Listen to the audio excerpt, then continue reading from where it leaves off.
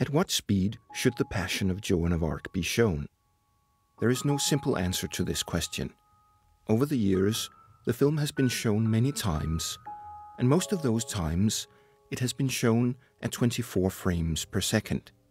In the sound era, this was the only speed most projectors were capable of showing.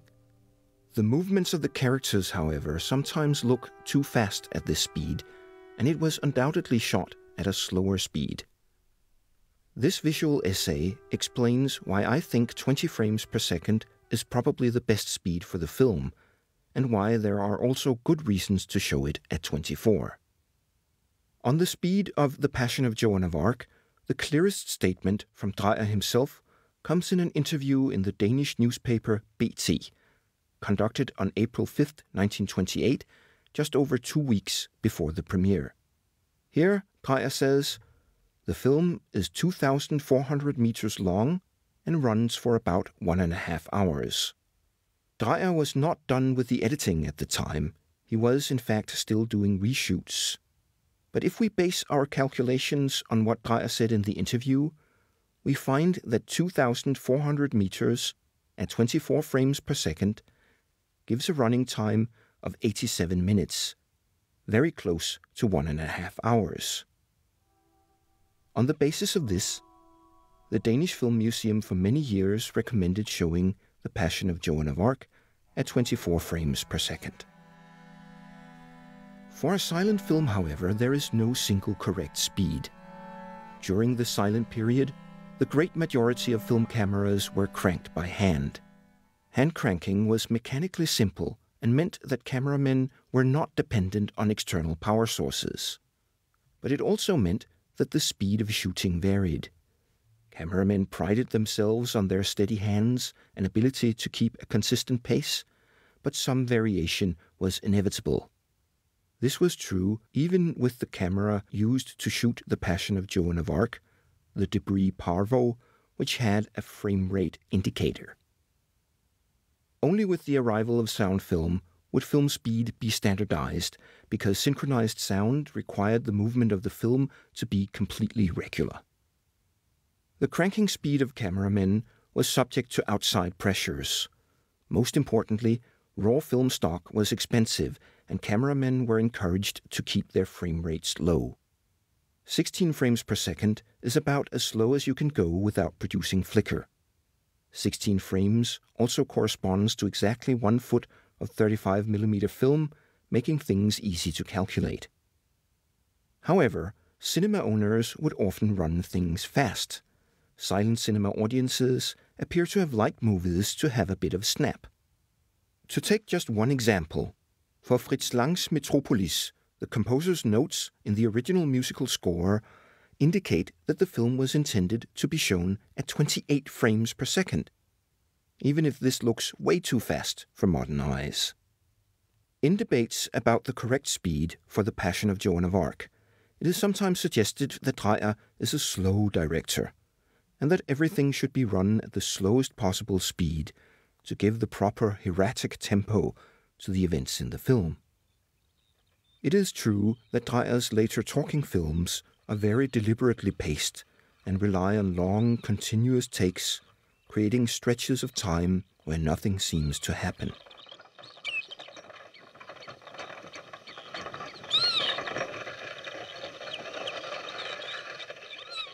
But I think it is a mistake to project this style of filmmaking back onto The Passion of Joan of Arc.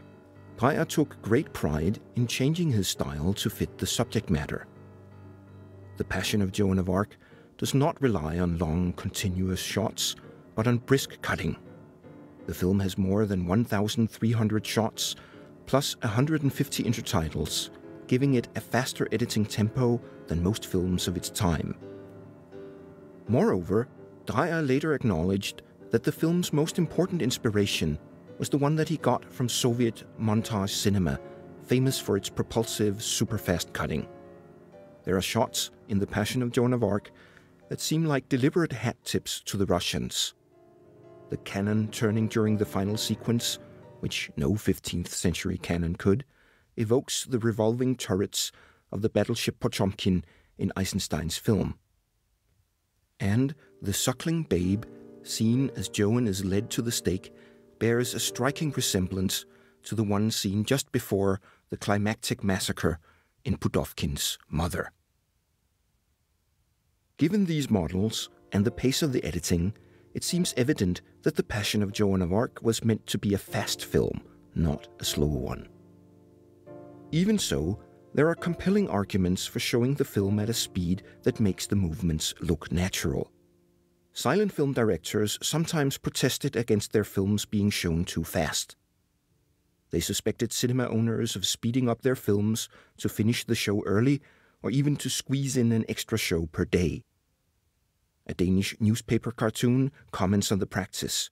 "Hurry up, Mr. Peterson, or dinner will get cold." In the audience, the film's author protests, "Ha! You bandit!" This cartoon was inspired by an actual event. In September 1919, Danish director Anders Wilhelm Sandberg had gone to a neighborhood cinema in Copenhagen to see one of his films. The film was projected much too fast, and Sandberg was so incensed that he rose and protested so loudly that the police were called and arrested him. Dreyer also objected to his films being run too fast. His second film as a director, Leaves from Satan's Book, had its premiere in Norway in 1920. When he received a copy of the advertisement for the film, he could see that the show times were only an hour and 40 minutes apart, and the film was supposed to last 2.5 hours, running at the correct speed of 16 frames per second.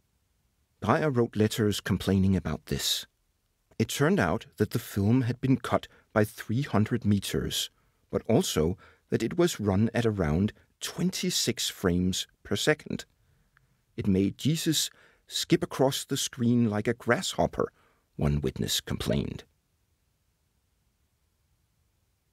We also have a 1928 manual for projectionists published in Denmark, where The Passion of Joan of Arc had its world premiere. It suggests that films should generally be run at 16 to 20 frames per second. At a higher frame rate, the manual states, movements will seem unnatural. This is only a general rule of thumb, of course, but we can try to apply it to the figures in the interview with Dreyer. Assuming that the film is 2,400 meters long, 16 frames per second gives a running time of 2 hours and 11 minutes. It is impossible to square this with Dreyer's 1.5 hours, even if that running time is only approximate. 20 frames per second gives a more reasonable 1 hour and 45 minutes.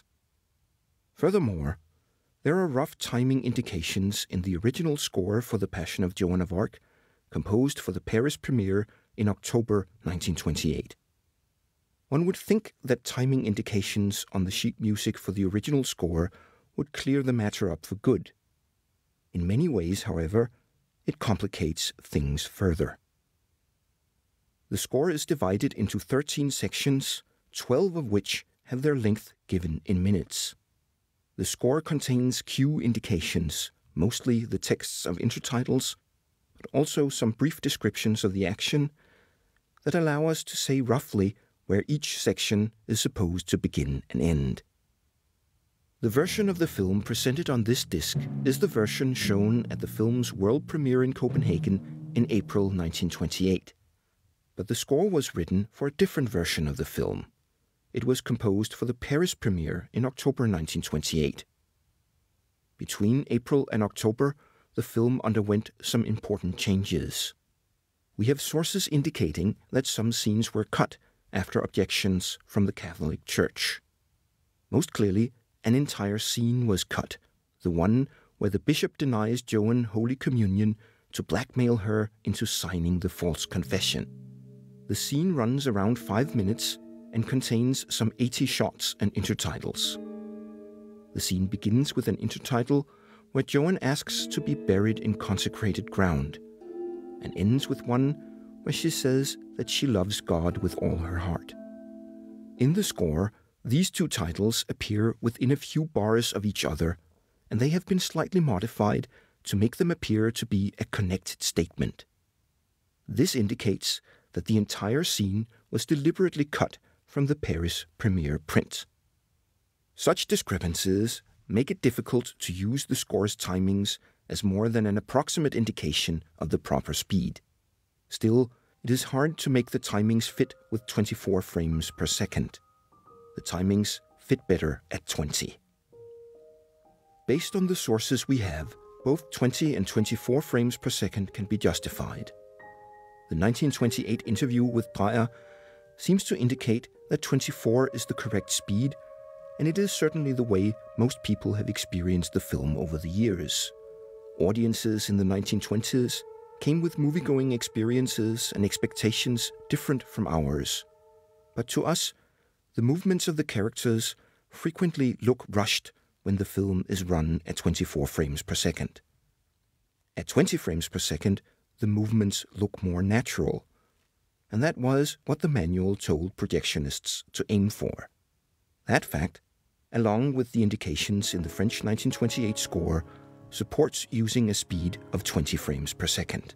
Either way, the evidence is not conclusive, so presenting the film both ways is the most honest. This also allows you, the viewer, to experience the difference and variability of silent film projection speeds firsthand.